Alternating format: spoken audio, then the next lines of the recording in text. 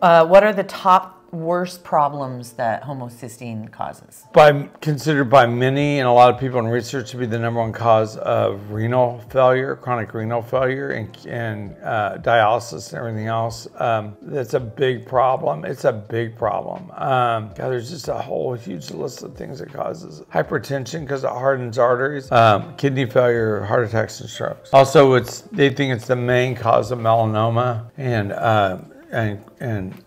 renal carcinoma. Homocysteine does not affect you directly. It actually stimulates monocytes to produce 2 cytokines, interleukin-8, IL-8, and monocyte chemoprotectant 1. They do the dirty work for homocysteine. So I'm going to tell you, we can't reduce your homocysteine level. It's fixed in place. But we can reduce the cytokine. And that's the key to this whole thing. It's shocking that no one's put all this together. Someone figured out, I can't remember which came first, someone figured out that homocysteine does that cytokine thing. It doesn't affect anything directly. You don't care where your cytokines are. Where your homocysteine is. If your cytokines are 0, you're happy. You don't have any pain or inflammation. Usually by your 40s or 50s, you're feeling all this massive pain and inflammation. I think it's I don't know how big a problem it's going to be with fibromyalgia. It may be the big missing piece in the genetic situation, any of those 17 SNPs.